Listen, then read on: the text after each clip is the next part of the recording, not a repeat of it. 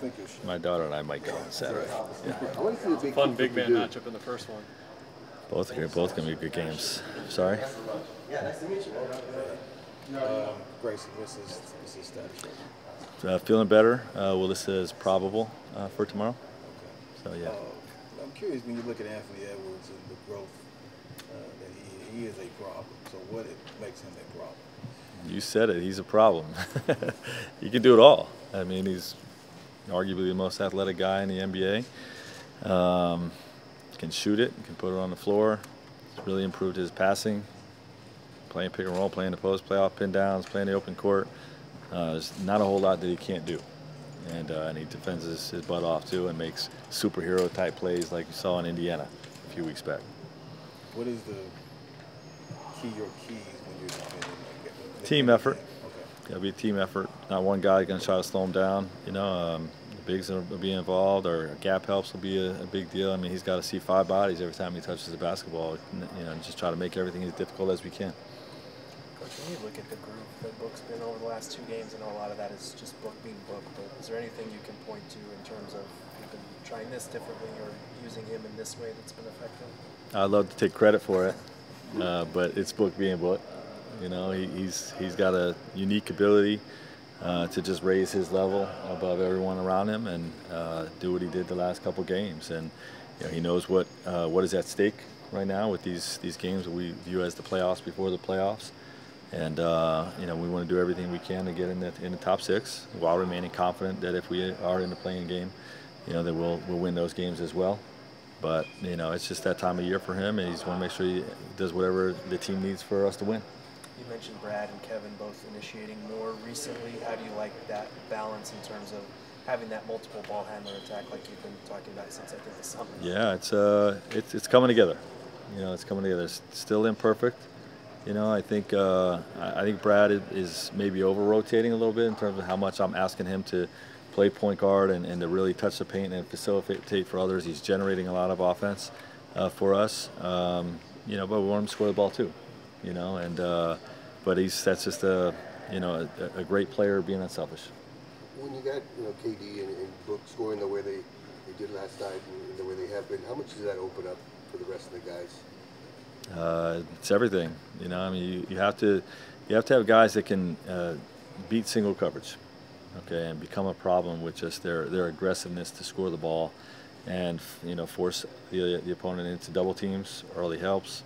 All those things are what generate great ball movement. Without guys like that, it's difficult to generate great ball movement and create advantages.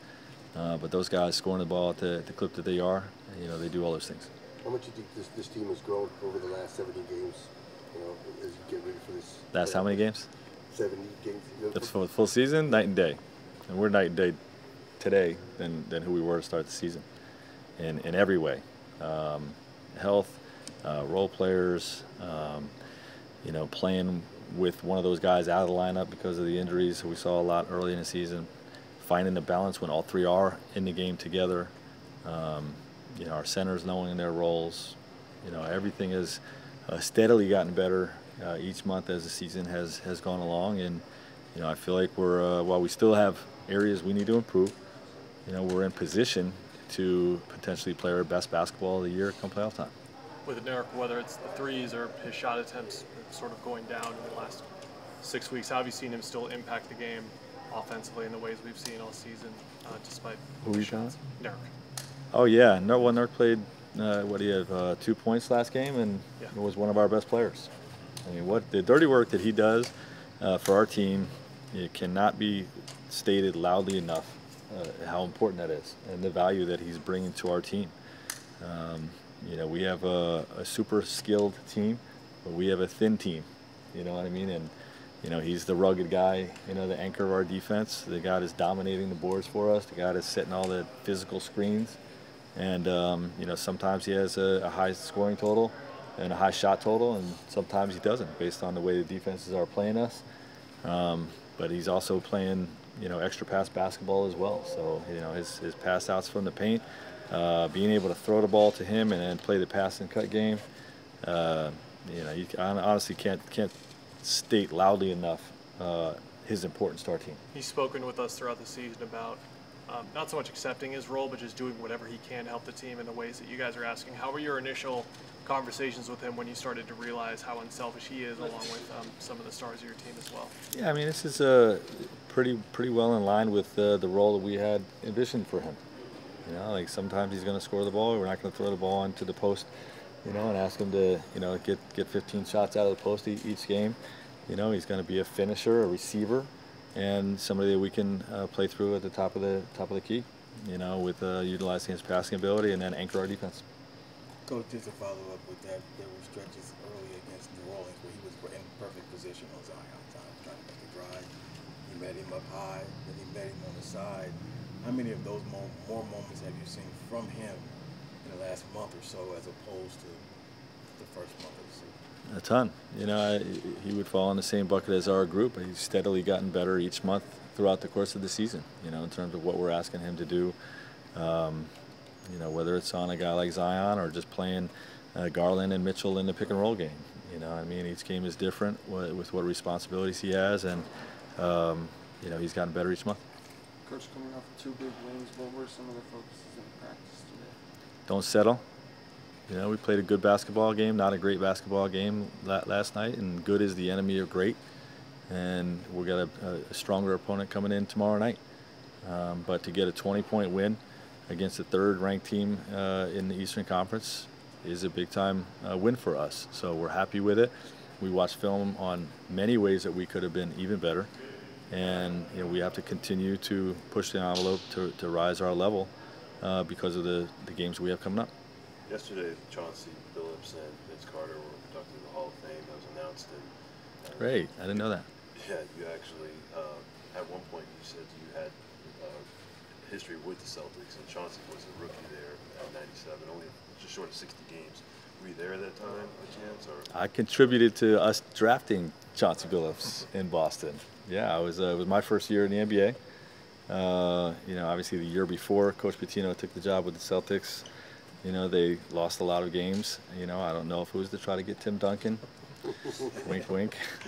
They didn't get the top pick, and you know, they were able to you know, look at the other guys out there. Keith Van Horn ended up going number 2, and we got Chauncey Billups, who became a Hall of Famer. So, you know, I think we nailed it. Obviously, they made a knee-jerk reaction and traded him early in his stint in Boston.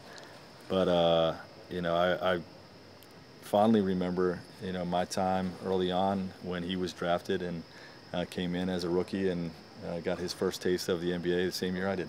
Yeah, so what was actually, any memories that you had, interactions with him when you guys, when the Celtics had him during your time there? Yeah, just, you know, just going through it together, you know, learning the ropes, teaching him what Coach Pitino expected, the work ethic that goes into it, using his skill set that he used at Colorado to translate into the NBA, and you know, just helping a young player grow. You know, those are relationships. The fact that you and I are still friends after all this time, you know, and I tried to hire him in Orlando. I don't know if everybody knows that. When I got the job in Orlando, I tried to hire him as my lead assistant. He wasn't quite ready to get into coaching, you know, but the relationship, you know, stayed and persisted all this time. So super happy for him, and obviously super happy for Vince as well.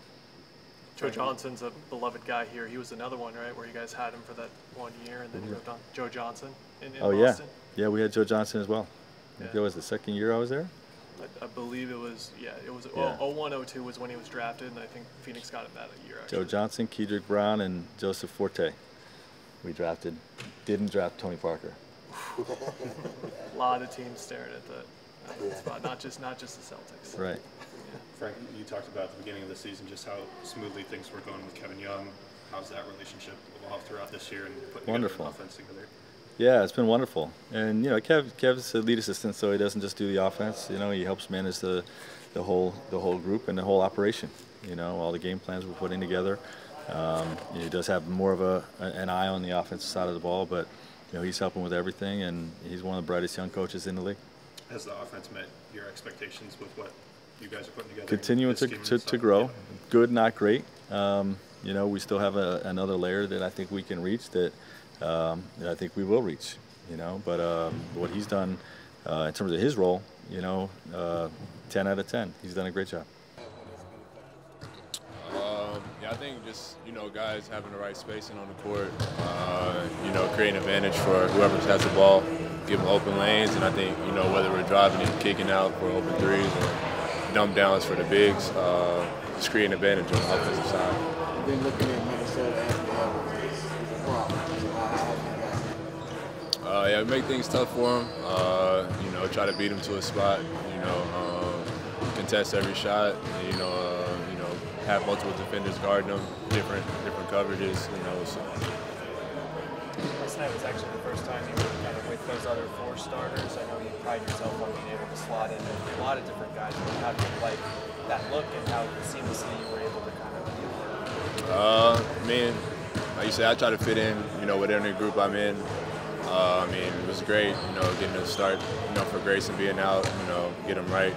Like I said, whether I'm starting, coming off the bench, still going to play the same way, try to fit in whatever group I'm in. Look at the last couple of weeks, there's been some up and down games, but you guys have been able to sustain it over the last two. What do you take from those two games as areas where you continue to build on that consistency? Especially on the defensive end, communicate more.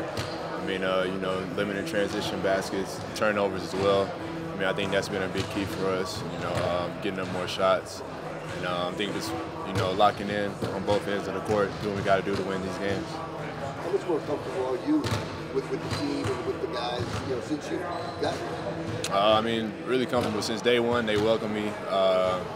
Each day getting better, learning, where I can fit in, make things happen, and just being myself. What does that say about the culture of the team that was already kind of established before you got here? Hi, Ish. Are you making shots over there?